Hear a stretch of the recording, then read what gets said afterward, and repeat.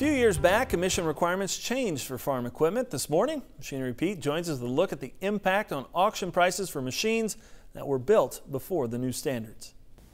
Well, folks, one of the trends I'm continuing to see out there is pre-emission tractors in very good condition with low hours. The buyer demand for them is just through the roof. Now, a recent example from an August 27th farm auction in Southwest Ohio. This 2002 John Deere 7810, it had 1,623 hours on it. It sold for $90,000 bucks. Now that's a super high auction sale price, but fact is I've seen 6 of them sold higher at auction the last 5 years. Now this John Deere 7810 for $90,000 bucks, I posted a picture of it to our Machinery Pete Facebook page, and in a couple hours we had over 30 comments from people all over the world. And a lot of the comments were about the engine and the pre-emission.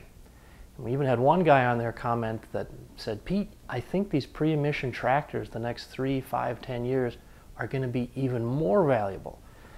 And this is a trend we see across all color lines. Doesn't matter if it's John Deere, Case IH, AGCO, New Holland. If they're nice and low hours and that 10 to 15 years old, the demand is there. Now the 7810, actually the last 6 months, has been one of the most searched models on machinerypete.com. So again, shows you the buyer interest.